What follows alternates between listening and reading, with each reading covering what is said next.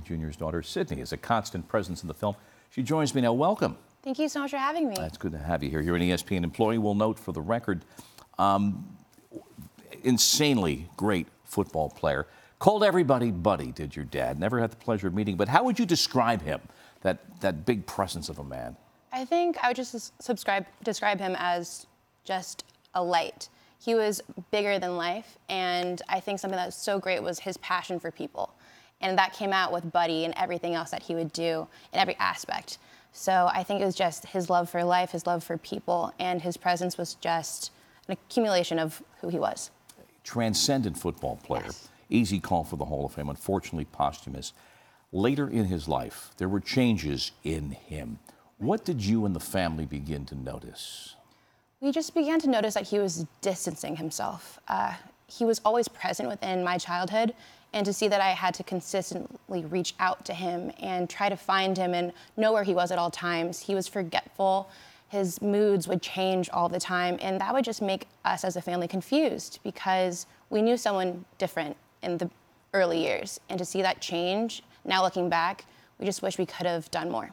Did you know at the time he was keeping a journal? I didn't. I had no idea.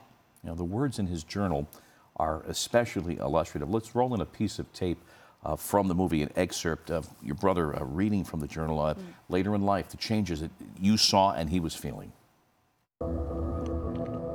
I think it was just confusion and frustration on his part. You know, why is this happening to me? Why am I treating my family this way? Why can't I connect with somebody?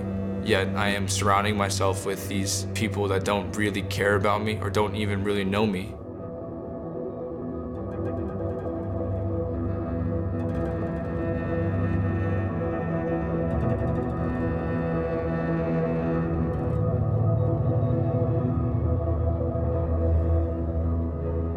This world has nothing for me.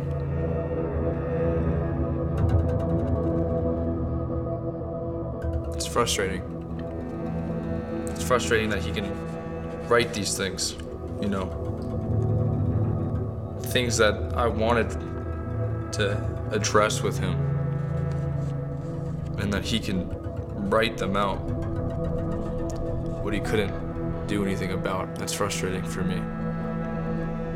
The hardest part is this world has nothing for me.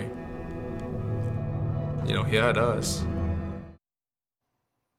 There were a lot of people reaching out to him, not just family, right? And he made attempts to try and get help. As you look back on that and you hear his words, I mean, he seemed to know what was going on. I believe he knew something was going on. He didn't know how to really explain it, and he didn't know how to reach in the right ways, because how are you supposed to detect something that no one's telling you about? Yeah. Committed suicide.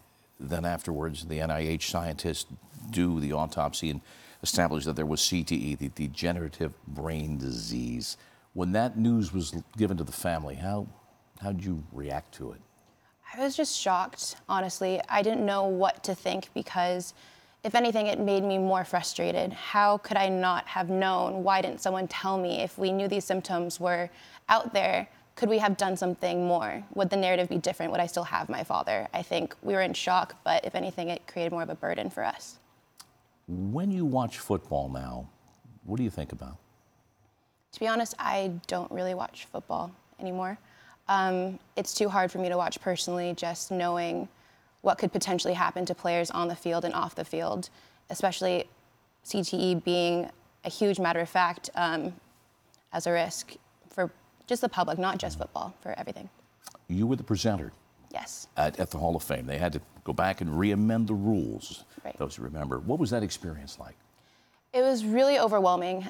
It was really emotional to have to talk about my father in the light of his career, and knowing that I only knew him as my dad, and to accumulate all of that experience in 3 minutes was very taxing, but it was worth it because it was all for him in the end. It was a great tribute, and it was a cause celeb. For a while you weren't going to be able to speak, but you were able to speak.